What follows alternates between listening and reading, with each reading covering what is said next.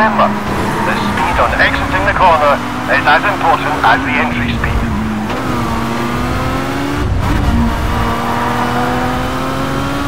Taking a good racing line is paramount to achieving quick lap times. You can slipstream past the opposition by tucking in behind them, which reduces the airflow over your car, giving you more speed to overtake them. Treat your car carefully. Crashing your car can damage it.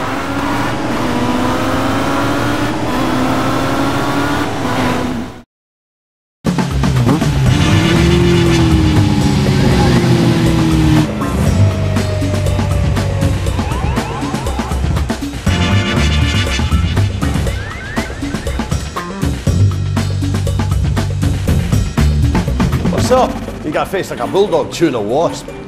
You had fun though, eh? I'm Rick, by the way.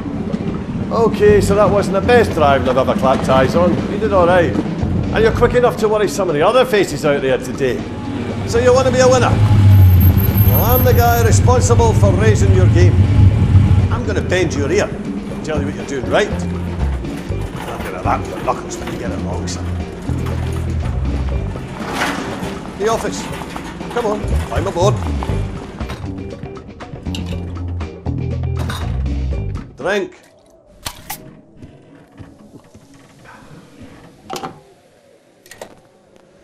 This is what you're aiming for. The perfect racing line. And this is you. All over the shop.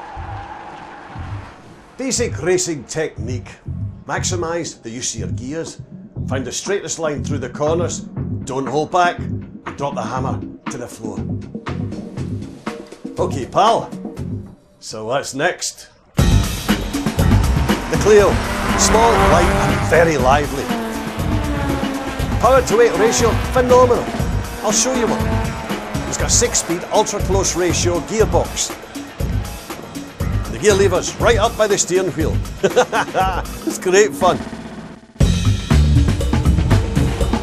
Close wheel racing generates classic battles for drivers. Tiny cars, but tremendous downforce, colossal grip. Right, so what's it going to be?